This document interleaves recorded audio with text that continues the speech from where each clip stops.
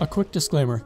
These are mostly facts, but some of them are opinions, so keep that in mind before you type anything in the comments about the things that I say in this video. If you have any questions, I'll be happy to answer them. On with the video. What if I told you there was a game that did everything right? What if I asked you to name a game that followed that description? Would it be Rocket League, Terraria, maybe Subnautica? Well, with Fortuna being released recently, I thought I'd share my thoughts on a game that I've come to enjoy a lot recently, and that being Warframe. Warframe is a game that I've played way earlier in the past, way before I even made this video.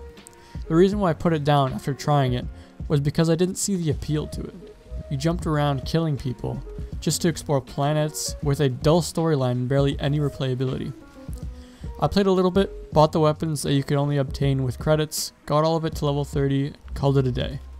I had just finished the Kubo quest at that time, and I felt like the game was over, even though I had 3 planets and a companion. And then the Plains of Eidolon came out. Honestly, I thought it was just a large open area where you would kill people. But somehow, over 20,000 people were playing it when I was.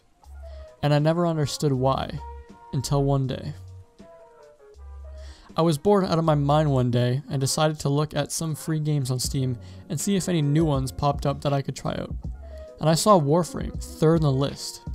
This was surprising to me because when I checked it a few months earlier, it was on the 2nd page. So I thought to myself, they must be doing something right. So I convinced myself to have another go at MMOs and to try this one out again.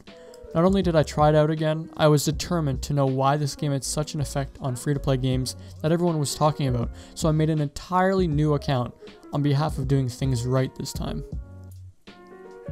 Okay, so now before I go any further, I would like to point out that in almost any game, I'm a meta player.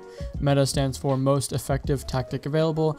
I do things the best and fastest way in the game, as I feel that's the best way to enjoy myself. How does this have to do with anything? Well, you'll see later. I quickly found myself understanding the game more, for several more reasons. The most important one, that I was blown away on how helpful the community is as I got involved, and how devoted they are to helping new players out. I suffered this on my first run. I didn't have the help I needed to understand where I was going in the game, and all I needed was a little bit of information to help me. Believe me when I say the Warframe community does everything but throw you down. And I mean it when I say it's the best community I've ever been in. People literally give you stuff for no reason as an act of kindness, and you don't need to look for people, unless you're looking for anyone in the game. Another reason I've been playing this game is because of the depth. For a free-to-play model, it's absurd how crazy and deep the progression systems and the mechanics of the game are, and how binary they are compared to games that completely coat their game in RNG to make it feel new and fresh to new players.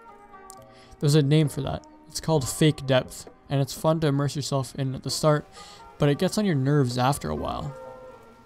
That being said, it's the complete opposite with Warframe. There are numbers on your mods and your Warframe stats to show exactly how your abilities and strategies play out in-game. Not a lot of games do this, and it's kind of sad to see developers stray off this mechanic. But I'll tell you right now, this game won't appeal to you if you don't like really grindy games, so nothing comes easy, and you may have to repeat a few actions to get what you want, similar to a game like Terraria, where a boss has multiple drop chances on different weapons and gear. Even the raw items like warframes and weapons you can get, they're extremely different and almost all can't be compared to each other. A unique build I'm going to show you for an example is not what you'd expect when I said the word melee.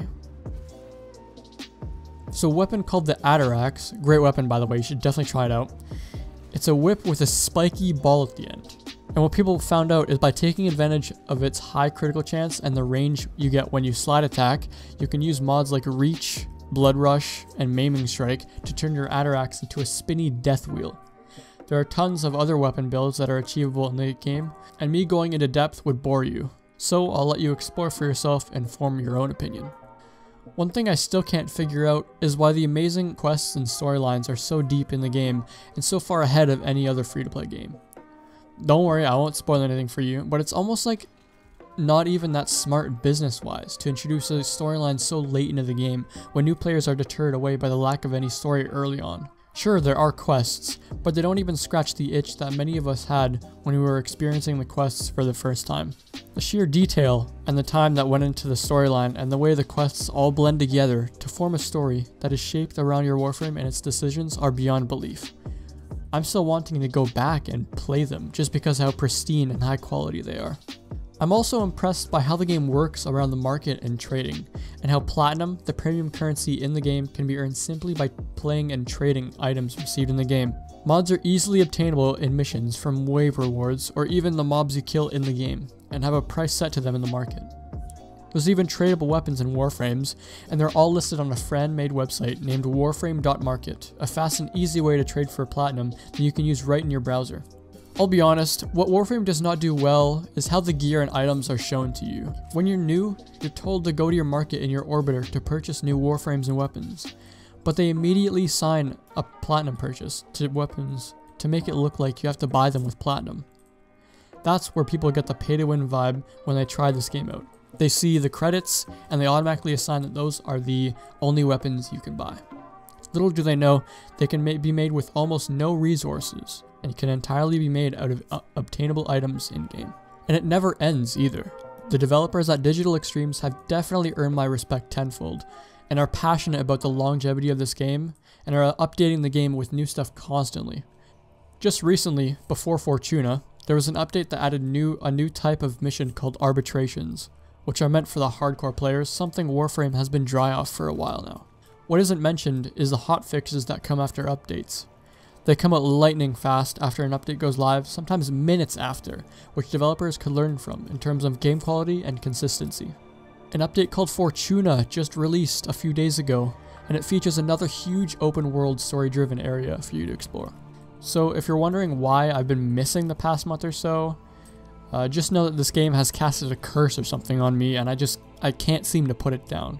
I've logged over 600 hours in the past 4 months, and it's not showing any signs of stopping suit. If you haven't tried Warframe yet, definitely give it a try. Even if you've played it and didn't like it before. It's changed so much. And it's free. So what's to lose?